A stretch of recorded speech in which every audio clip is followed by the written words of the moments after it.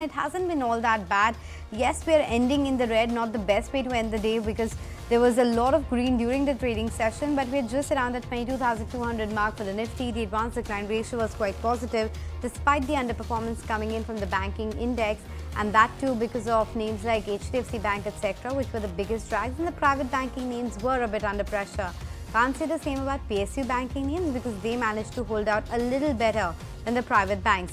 Airtel and Bharti Hexacom deserve mention because of the commentary that we got from the Airtel management talking about a tariff revision. So both of those stocks were in focus and can be said similar for Indus Tower, but on the negative side because capex is expected to come down for Airtel. Not a great news for Indus Tower. Industrials, they were ruling the roost today, whether it was Siemens, ABB, Thermax.